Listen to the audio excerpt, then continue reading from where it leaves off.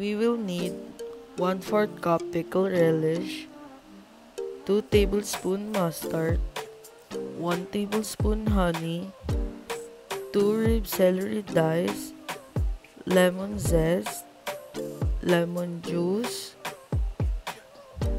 1/2 small red onion minced, salt and black pepper, 1 kilo sweet potato peeled with 1-inch cut, 1/4 cup vinegar, 1/2 cup mayo from scratch, and lastly, chopped parsley. So in a bowl, first is to mix together the pickled relish, mustard, honey, celery, lemon zest and lemon juice, and red onion. Then season it with salt and pepper and let it sit while the potatoes are cooking. So fun fact, did you know that there is one thing that a sweet potato is not? And that is a potato. A sweet potato is a root. Potatoes are tubers. Since sweet potatoes are unrelated to white potatoes, the two should not be used as substitute when cooking. Next is, put the potatoes in a large pot and add enough cold water to cover by 1 inch.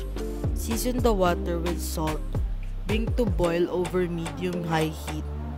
So, additional information, sweet potatoes as the first most nutritional vegetable with more nutrients than even spinach or broccoli. The health benefits of the sweet potato include high levels of vitamins A and C, iron, potassium, and dietary fibers.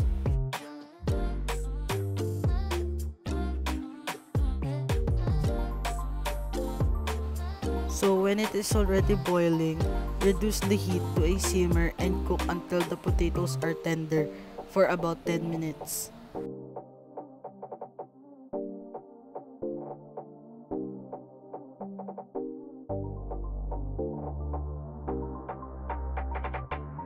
So next is drain the potatoes in a colander.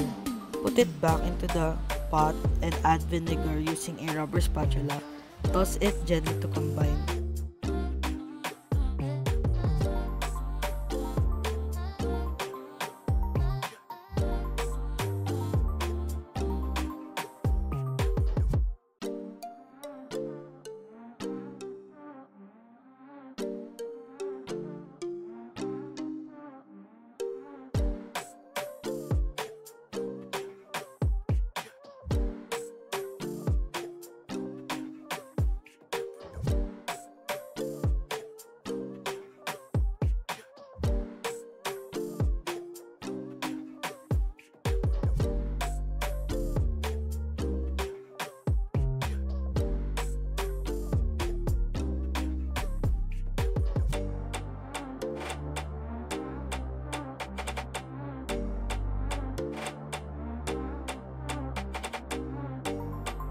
So the last step is to add the mayonnaise and the parsley to the celery onion mixture and stir to combine.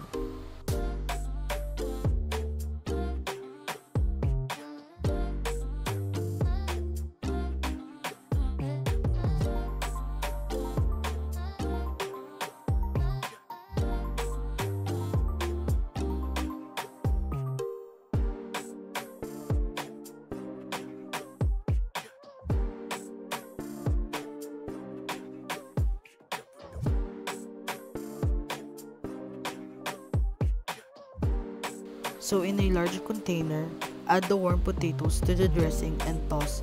Season to taste, garnish with extra parsley.